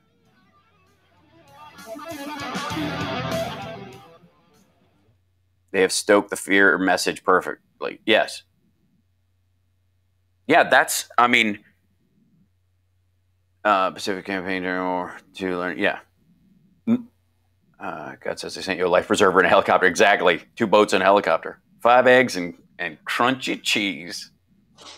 All right, we're almost at the show, babe. Got 10 more minutes and then we're out the door. It's time for the dance. Okay. Oh, yeah. Oh, okay. It's time for the what? The happy dance. Yes. Happy dance. Hal, go find Tina Peter. Damn near killed yes. her. Mm-hmm. Peter? I hardly know her. Dominion judge destroyed Trump's attorneys like a raptor dismantling its prey legally. Well, I mean, let's be honest. The prey was Wayne Knight. It wasn't the dude with the big legs and the shotgun. Whatever. Clever girl. It's like, hey, stupid. Get sick, stupid. Somebody's telling you have to brush your hair, Hal. Me? Yeah, I do. You have well, to. I would. I do have to brush my hair. I did brush my hair, actually. it's just very humid here. I am happy, you are happy. Let us be happy together, whether the weather is cloudy or sunny. I will always be your funny honey bunny. I am lucky, you are lucky. Let us get lucky together, whether the weather is cloudy or breezy. I'll be there to say, hey, come on, let's take it easy. 'Cause isn't it nice to have the friends that you do? And isn't it nice that the sky is so blue? And isn't it nice to say I love you, chugga chugga choo choo, woo woo. I am smiling, you are smiling. Let us smile together, whether the weather is cloudy or stormy. I will still be there in the morning. I'll be right by your side in the morning. I'll make you breakfast in the morning. I hope that you like cereal. Yay! Welcome back to the House Parks Radio program, Mega Worldwide. It's now time for the happy ending. Yay! Now play the song again. Yeah, we went through the whole thing. It's good. Welcome back to the show. So tonight I have a show in Huntington Beach at the Rec Room. One of these stagger stop live shows that that we booked when things were kind of maybe no, and then back to the thing, and same thing on the 23rd. I'm doing a Zoom show for Flappers, flapperscomedy.com, which is a shows that I do for them to keep them afloat during the current unpleasantness. And I will also be doing a live show from there on that Wednesday. So a Zoom show Monday, live show Wednesday, the 23rd and the 25th of this month at Flappers. But tonight I will be at the Rec Room. And this afternoon I will be at Disney California Adventure for about 6 hours. Yay. For my girlfriend's birthday, because we're hanging out. So there's actually a lot of good stuff happening. I know, we are surrounded by horrific nonsense, it seems, all the time. But the reality is that while the spike in new Delta variant cases is troubling and horrifying, and certainly Mississippi and Florida are having the worst of it. Alabama's also bad. Georgia's also in trouble. It is largely among it is wholly and completely among the unvaccinated. And that is the one thing that has finally made people recognize that it is time to get vaccinated. I have the Pfizer vaccination. I got it as early as I possibly could back in March. And check with your doctor, but I had no side symptoms, no nothing. I had a soreness in the arm, and then I was off and about things, just like any other vaccine I've ever had. I got it in April and May, and it kicked my ass a little after the second one, but it was just 1 day. Right. Yeah. So the Pfizer.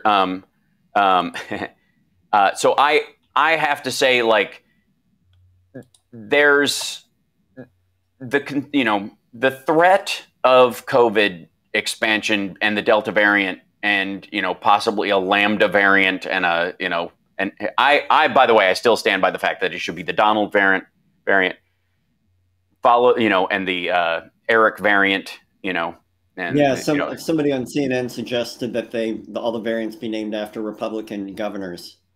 Yeah, absolutely. Like, this would be the DeSantis variant, and in many ways it would be wholly appropriate to call it that right now. Marco Rubio tweeted let's see, I want to read this exactly. I bet he's got this nailed down. Yeah. So he's in a state that he represents in the Senate, and he's buddies with the governor, and they have told the federal government to stop bothering them, except while you're on your way out, could you please leave us some ventilators, and please send us some PPE. And by the way, the Biden administration has, without hesitation, there's been no moment where Joe Biden has talked to Kamala Harris and like, all right, you can talk to him, but I'm not returning his phone calls, and they can wait. When they need the PPE by this afternoon, send it out tomorrow morning. Like that, none of that is happening. None of it. As soon as, and oftentimes, which is a beautiful thing, the Biden and his team are waiting with the emergency declaration paperwork on their end for the state to ask for it. so that it's already filled out and ready to go, and he just signs it as soon as they ask. So there's no delay, because people's lives are on the line. Even if they didn't vote for you, they're human beings. And you certainly aren't going to win their vote or their family's vote or the vote after that next time, unless I guess you're a Republican, in which case they will follow Trump to the grave. But Marco Rubio tweeted, "Keep me safe, oh God, in you I take refuge." Yeah, you know why? Because the hospitals are full. You must take refuge in the Lord, because especially if you're in the 1890s. No, it really didn't. And a lot. Yeah, it is amazing to me that these guys operate as if the rest of us can't see what's going on. You know what I mean? He's vaccinated though, right? Oh, of course he is. Yeah. He's. I mean, and in many ways, it's even more rude because he's been vaccinated that it ends up being like a slam on people who aren't in his state. No. I'm a Republican. I hate Trump. Well, you would be the outside group of this WW. It's a whole different crowd that we're talking about, and unfortunately, they're the ones filling up the hospitals. They're the ones who are, in Georgia, there was a story today that if your child needs a hospital bed in the pediatric wing, they will have to wait for a child to die to get one. That's republicanism. That's what Republican governance gives you. That's what they want. The science behind the vaccine, but rushing to a hospital for treatment, which practices the exact same science. Right. Yeah. Like, I don't trust the government, so I'm going to go to a doctor who is certified by the government and given every single item in that place is subject to government regulations, so that the standard of quality is there to make sure that you are not harmed while you are getting fixed, while you are being healed. Yes, Arkansas is curious because they were not reporting their numbers, so everybody was looking at the map and going, "Oh my God, there's spikes everywhere," except Arkansas. And you're like, yeah, that not quite. But the upside is, and I really do believe that this is an upside, is that the Biden administration, in spite of all the crap rhetoric, and I don't want to hear a blip from you from Ron DeSantis, and all just straight up hatred from the Republicans for average stuff that they actually agree on policy wise most of the time, vilifying Biden and Harris as these like evil commies and baby eaters and blah blah blah and all this nonsense, and then in the end asking for help and getting it. That, I think, is the good news of all this. And that Biden is, as a president, as the leader, as the commander-in-chief of the military, and as president of the United States, is taking the difficult and painful and nearly impossible task of removing us from Afghanistan that has stymied every president since Bush started it, and just doing it. That in and of itself is an extraordinary thing. I feel like it's in the mess of what it looks like. People are getting lost in this is the guy that's putting an end to this ongoing mess. And so that upside is, I think, worth noting for everybody. It's a totally different world than it was a year ago under Donald Trump. It just simply is. And I have a certain amount of pride in that. For all the extra crap that's happening, all the Michael Lindell stuff, which will drag around and whatever. But both infrastructure bills passed the Senate first rung and are in the House to get voted on And there's this tug and pull between progressives and others who they think if they can't get the 3.5 because the filibuster won't go away, we don't want to lose the 1.2 to that. You don't want to leave it up to the Senate to choose your wins for you in a 50-50 coin flip when even though the margin is narrow in the House, but it's plenty to pass everything if the party unifies on stuff. In the Senate, it's not. Every single Democrat could vote for something, and unless it's budget related, it's not going through. The voting rights, none of that stuff is all under reconciliation. So anyways, we're at the end of the show. Thanks so much for tuning in, you guys. Appreciate you being here every week. I live stream every day at twitch.tv/HalSparks or infotainmentwars.com, which is the YouTube page, whatever your I'm also on Facebook at the HalSparks page. And you can go to fwank.com, FWANQ. Follow Johnny Million on Twitter at JohnnyMillion1, and we will see you again next week.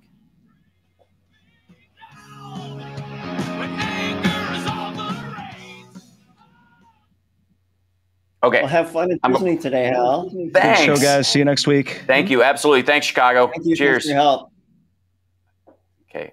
And chat room, normally I would stick around with you, but my girl needs to blow dry her hair, and then we need to race over and get in line. Get in line. Yeah, that's what we have to do.